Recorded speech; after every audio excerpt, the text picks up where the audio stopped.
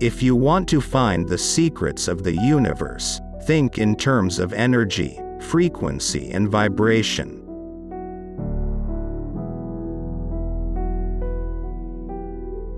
I don't care that they stole my idea. I care that they don't have any of their own.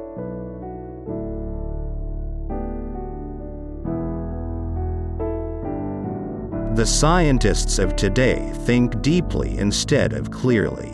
One must be sane to think clearly, but one can think deeply and be quite insane.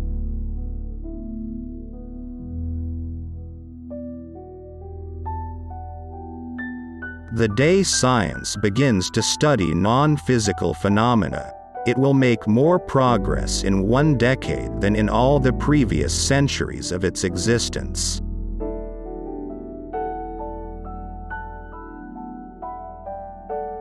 If your hate could be turned into electricity, it would light up the whole world.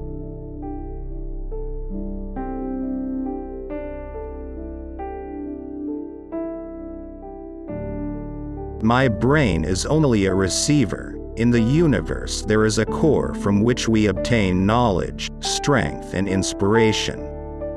I have not penetrated into the secrets of this core, but I know that it exists.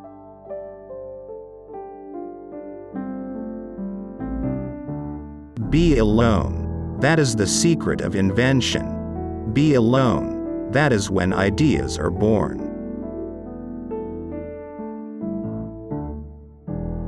Our virtues and our failings are inseparable, like force and matter.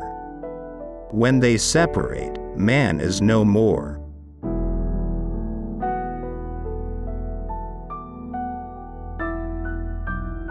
All that was great in the past was ridiculed, condemned, combated, suppressed, only to emerge all the more powerfully, all the more triumphantly from the struggle.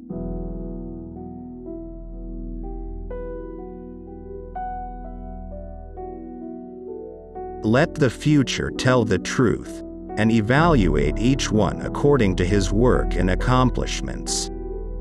The present is theirs. The future, for which I have really worked, is mine.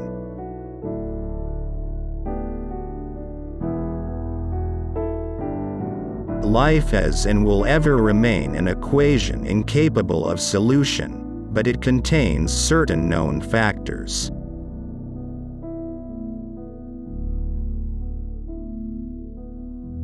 If you only knew the magnificence of the 3, 6, and 9, then you would have the key to the universe.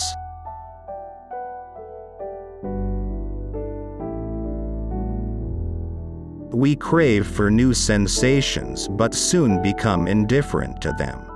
The wonders of yesterday are today common occurrences.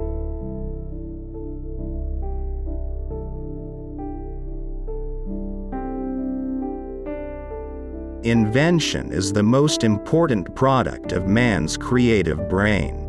The ultimate purpose is the complete mastery of mind over the material world, the harnessing of human nature to human needs.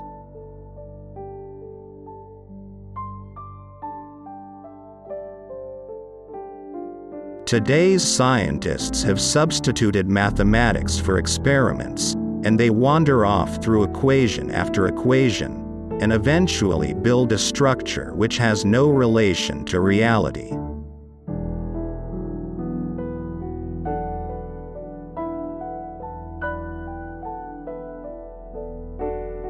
The gift of mental power comes from God, divine being, and if we concentrate our minds on that truth, we become in tune with this great power.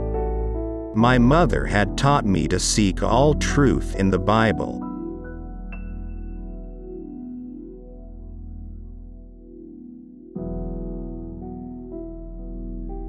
But instinct is something which transcends knowledge.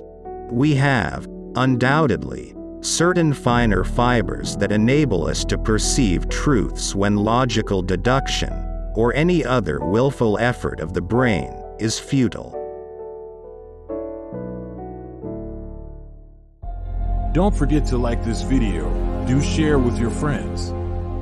Thanks for watching.